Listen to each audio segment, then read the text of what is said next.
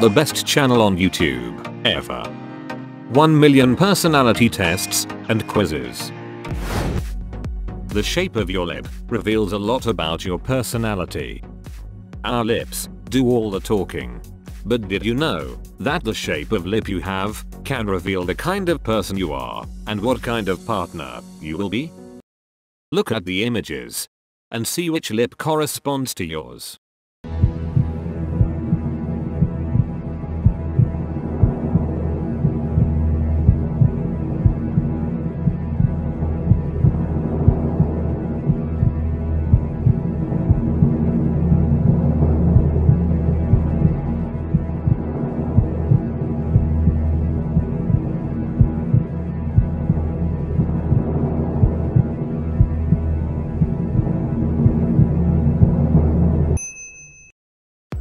If you are somebody with thin lips, you are likely to be a self-reliant person who likes to handle problems by yourself.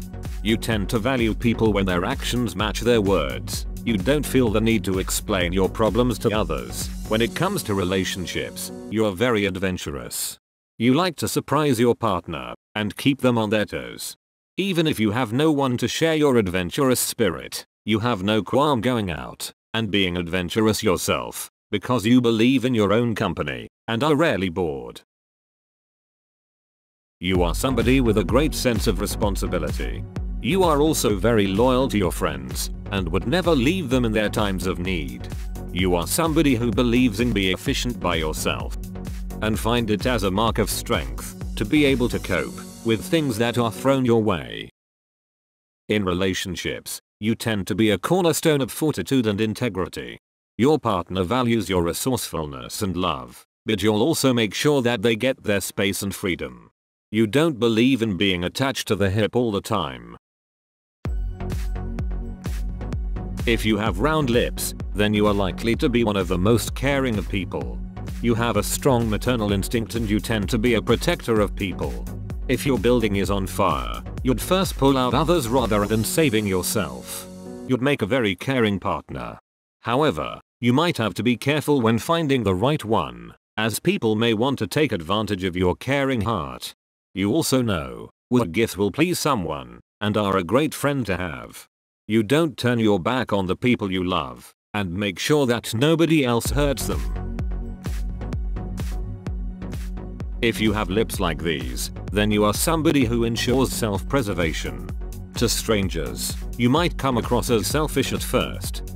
However, deep down you are a compassionate being. You may not be present all the time for people, but when they most need it, you're the first one to reach out and help them.